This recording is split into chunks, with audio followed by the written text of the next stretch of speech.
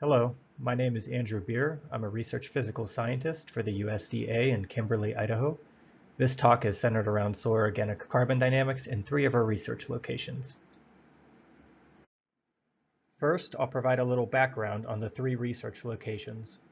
Then, we will look at some of our observed data for soil organic carbon to answer some interesting questions about how management is affecting soil organic carbon levels.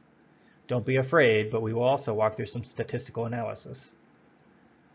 One big part of what I've been working on recently is the use of a model to simulate each of our research locations.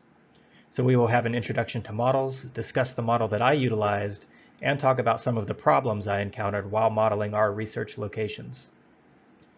Finally, we will conclude by going over what the model projects will happen to soil organic carbon up until year 2050 in our 3 cropping systems. Our 3 research locations are affectionately referred to as the cover crop study, the grace net study, and the long-term manure study. The cover crop study was initiated in fall of 2015 on a previously furrow irrigated field. It's a continuous corn cropping system where we're testing 3 factors: tillage, manure, or winter cover. Plots were arranged with or without manure application, with or without winter cover in the form of triticale, and with conventional tillage or no-till practices. Here, manure was applied on a dry weight basis at a rate of 30 tons per acre. The GraceNet study was initiated in fall of 2012 on a linear irrigated field.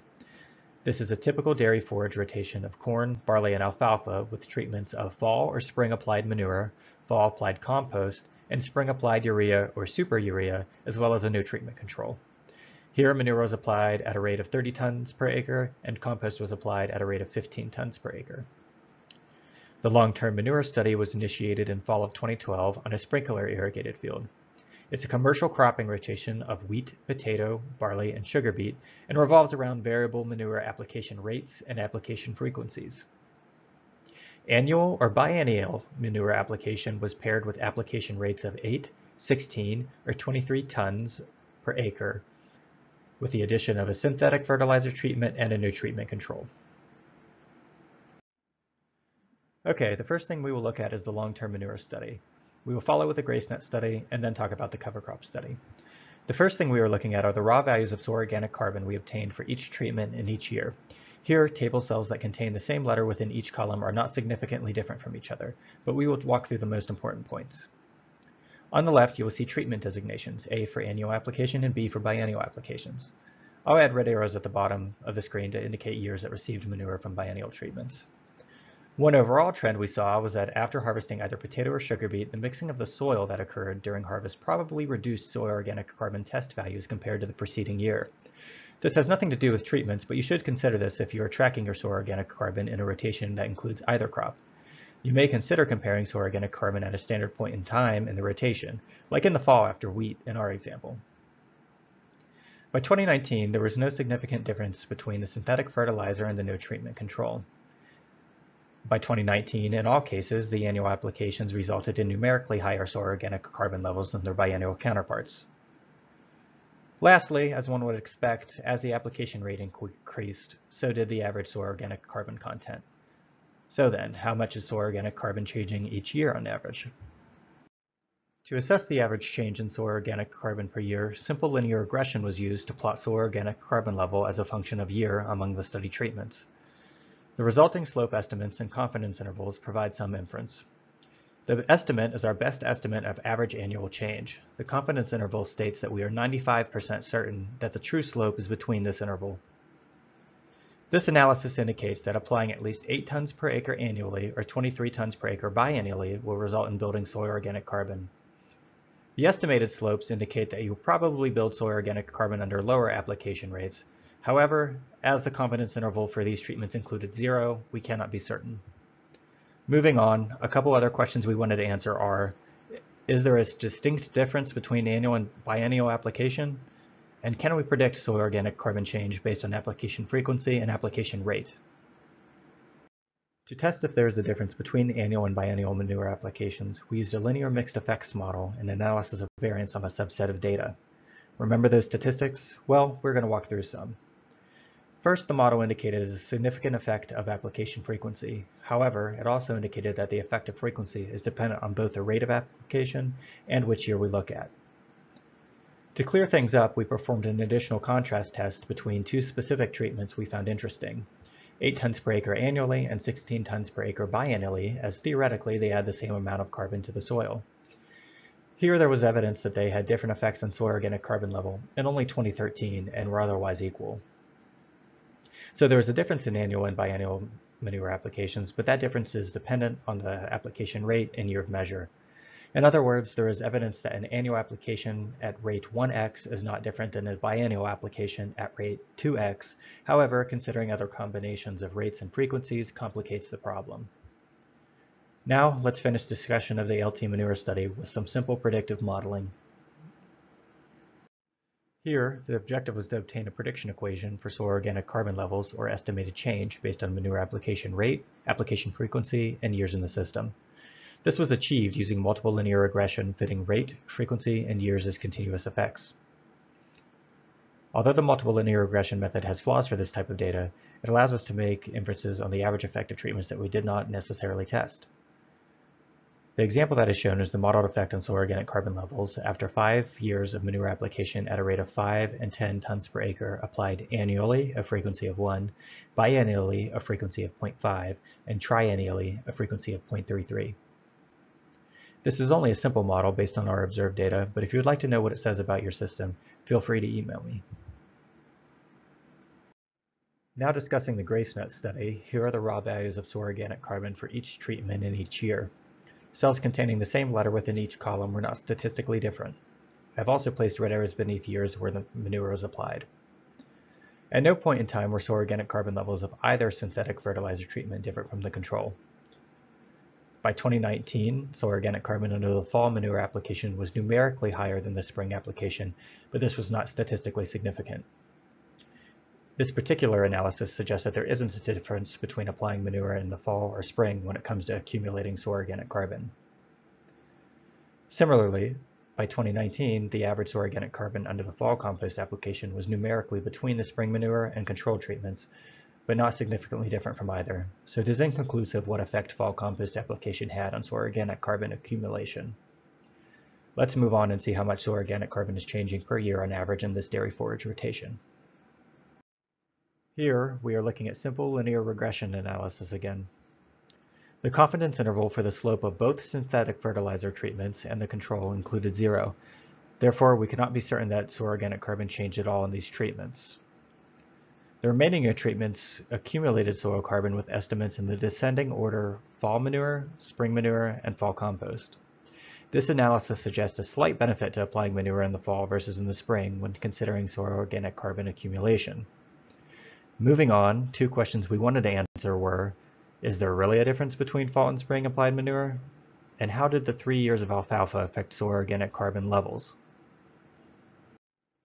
To answer whether there really is a difference between fall and spring manure application, a linear mixed effects model was used in conjunction with analysis of variance on a subset of data. Here, fall or spring manure application was considered a timing effect. The results indicated significant main effective year, but no significant main effective timing. The timing by year interaction could be considered marginally significant, meaning we can conduct further contrast testing to assess the effect of timing in various years. Here, there was strong evidence that there was no difference between the effects of timing on soil organic carbon levels from 2012 to 2018. In 2019, a significant difference was indicated. Upon further inspection, these results can be explained by the suspiciously large difference between fall and spring manure application in 2019. Practically, I find that significant evidence is lacking to conclusively state that fall manure application results in greater soil organic carbon accumulation. Now, how did the alfalfa affect soil organic carbon levels? To assess if alfalfa had an effect on soil organic carbon levels, data was subset for the first and last year alfalfa was grown, and a paired Welch's t-test conducted that assesses if the difference in means, in our case soil organic carbon levels before alfalfa and soil organic carbon levels after alfalfa, is different from 0. There was no evidence that the difference in means was different from 0. In other words, soil organic carbon did not change during the 3 years of alfalfa. That being said, let's move on to the cover crop study. Here are the raw values of soil organic carbon for each treatment in each year of the cover crop study. Cells containing the same letter within each column were not statistically different. First, the initial values of soil organic carbon were approximately 30% lower than at either the GraceNet or long-term manure studies. This is likely because the site is located at the head of a historically furrow-irrigated field and slowly had soil carbon erode over time. From 2017 to 2019, the only obvious differences in soil organic carbon were between treatments with manure application and those without. Let's see how much soil organic carbon is changing per year on average. This is another simple linear regression analysis. This time, the confidence interval for the slope of all treatments was above 0, indicating that all treatments observed soil organic carbon accumulations during the period of study. Treatments where manure was applied had considerably higher soil organic carbon slope estimates, while there was no obvious impact of winter cover or tillage practice. One thing I should note is that although soil organic carbon is seen here to accumulate quickly, these rates would not be expected to continue in perpetuity as soil organic carbon levels reach plateau levels based on soil properties, climate, and management. One bit of anecdotal evidence are the records of the Idaho Dairymen's Association, which has records from sites with a 20 to 30 year history of manure application, and most soil organic carbon levels are between 2 and 3%, with only a few over 4%. To see if the effects of tillage practice or triticale cover could be separated from the large effect of manure, a linear mixed effects model was used fitting the factors of manure, cover, tillage, and year. The analysis indicated significant main effects of manure and year. However, there was also significant interactions effects suggesting that the effect of manure varied by year, the effect of tillage varied by year, and the interaction of manure and tillage varied by year, which was further explained using contrast testing. The interaction between manure and year could be explained as the first year soil organic carbon was measured, manure had not yet been applied. The interaction between tillage and year indicated there may be a marginal difference in how tillage practice affects soil organic carbon levels in 2019 only. The three-way interaction clearly indicates that tillage practice affected soil organic carbon levels only in 2019 and only where manure was applied. Practically, I believe this was due to the very high soil organic carbon levels obtained under the no-till, no-manure triticale treatment in 2019, and there is not significant evidence to suggest that tillage practice has actually affected soil organic carbon accumulation in this system. But keep in mind, these are small research plots and were only initiated in 2015. It will be interesting to see if different results are obtained after a few more years that the management practices are in place. Okay, now let's get into models. First and foremost, I don't consider myself a modeler, but now I can say I have some experience with models. Models are representations of our understanding of a system to help us better understand real-world problems. In agricultural science, this could represent a myriad of different things, from a whole farm, one barn in a farm, or a single field, depending on what system the model attempts to replicate. If a model accurately represents a system, inferences can be made under variations in management or for predicting the outcome of future scenarios. We know a model is accurate when it has been calibrated and validated for a scenario. Calibration is the process of adjusting model parameters to force model output to agree with real-world data from the process of interest based on goodness of fit indicators. Validation is assessing the performance of the calibrated model on a new scenario using goodness of fit indicators. It's intended to verify that the model is performing as expected. Since models are typically calibrated and validated for a particular use case, they typically come to a local optimization of a particular response or set of responses. Global optimization is distinguished from local optimization by considering all responses. Calibrating models typically finds a local solution for a set of responses rather than the global solution for all model parameters. It has come to our attention that some of these models are sometimes being used in an off-the-shelf capacity without calibration to make inferences about the potential for carbon storage. To that end, the performance of models run in such a capacity is relatively unknown. As we have 3 diverse research sites with excellent soil carbon data, we decided to assess the performance of the commonly utilized denitrification decomposition model in a default condition and after an initial calibration. First, let's look at the DNDC model interface and how data was compared. This is the DNDC model interface. First, climate parameters and weather files are loaded into the model. Then users specify soil parameters like texture and initial soil organic carbon level. Users go on to create a management schedule consisting of crop parameters, planting and harvest dates, fertilizer and manure applications, irrigation schedules, and any grazing or crop cuttings for alfalfa, for example. And once the system is specified, you can run the scenario. The denitrification decomposition model provides some model output on crop performance. carbon, nitrogen, and water balances, as well as estimates of greenhouse gas emissions. However, to assess the performance of the model, we needed to extract the model output and compare it with field observations at the time they took place. For the calibration of the model, we chose to look at biomass carbon, or crop yield, soil organic carbon content, nitrogen mineralization, soil moisture, and estimated crop evapotranspiration. Summary statistics of goodness of fit with field observations were produced. During calibration, model parameters were changed in an effort to optimize the goodness of fit. Although all fit statistics were produced for each treatment in each research site, we simply don't have time to go through them all. Therefore, we will discuss holistic model performance and any issues encountered during modeling. The goodness of fit statistics are shown on the right for overall model performance. The default model condition is shown on the left and the initial calibrated condition shown on the right. For crop biomass, the continuous corn cropping system of the cover crop site was simulated the best, although issues were encountered when trying to calibrate to triticale yield. At GraceNet, the red box in the default condition indicates where 2017 alfalfa growth failed under the default model condition. Initial calibration corrected this shortcoming, however yield under the first year of alfalfa was overestimated due to problems with how perennial crops are simulated in the model. For all three sites, access to soil water had to be improved in order to accurately simulate crop yields.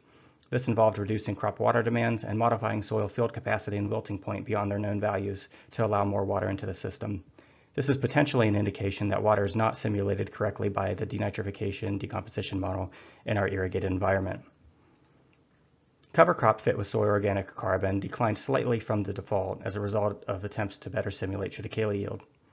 GraceNet fit with soil organic carbon well in the default capacity, however the calibration efforts improved all fit statistics modestly. The LT manure model in the default capacity underestimated soil organic carbon, probably as the initial estimate of soil organic carbon was low. It was evident at all sites, but especially at the long-term manure site, that the denitrification decomposition model underpredicts nitrogen mineralization where manure is applied at a low rate or where manure is not applied. Okay, that was a lot, so let's pick a few summary points. The soil water module in DNDC did not accurately depict soil water in our three systems, posing a larger question to similar systems. If soil water is not simulated correctly, there are other effects on decomposition dynamics. Proceed carefully if you intend to use model output such as greenhouse gas values, as they are highly dependent on soil water content. Increasing the nitrogen mineralization by increasing decomposition rates results in decomposition of soil carbon and underprediction of soil carbon levels. Leaving the decomposition rates as default results in crop nitrogen stress, especially when manure is not applied, reducing the accuracy of predicted yields. Soil organic carbon content is hard to model. In the default capacity, the DNDC model's error was over 4 tons of carbon per acre. While calibration can improve the model fit, error was still on the scale of a few tons of carbon per acre. Take care with any absolute values you intend to use regarding soil organic carbon storage. Now, we will conclude the presentation by extending the calibrated models to 2050 and looking at the projected impacts on soil organic carbon. The high and low emission scenarios did not make a difference in the modeling of soil organic carbon levels in any site. At LT manure, there is no projected difference between 8 tons per acre applied annually and 16 tons per acre applied biennially on a long-term basis, supporting our earlier analysis. However, there was no saturation point reached, even under the highest manure application rate. This is concerning for speculations made on potential carbon storage. So the synthetic fertilizer treatment is suggested to slowly mine soil organic carbon in the long term. At GraceNet, fall manure is projected to result in greater soil organic carbon levels after many years. This contrasts my personal opinion, but since the model is based on our observed data, it does make sense given our earlier analysis. Similar to the LT manure site, the synthetic fertilizer treatment appears to slowly mine soil organic carbon in the long term. At cover crop, when manure was applied, no-till did not appear to benefit soil organic carbon accumulation. Within each tillage practice, the treatments with triticale cover accumulated more soil organic carbon when manure was applied. Notably, it appears as though soil organic carbon is projected to decline under only synthetic fertilizer unless no-till is combined with cover crops, seen with a pink line here. No-till is not projected to result in soil organic carbon benefits when manure was not applied. However, keep in mind these are only models constructed with our study's data. Plenty of other research indicates that no-till and winter cover are favorable practices for building soil organic carbon, so don't count them out just yet. That concludes my discussion on soil organic carbon accumulation in our 3 cropping systems, and if there are any questions, I'd love to take them.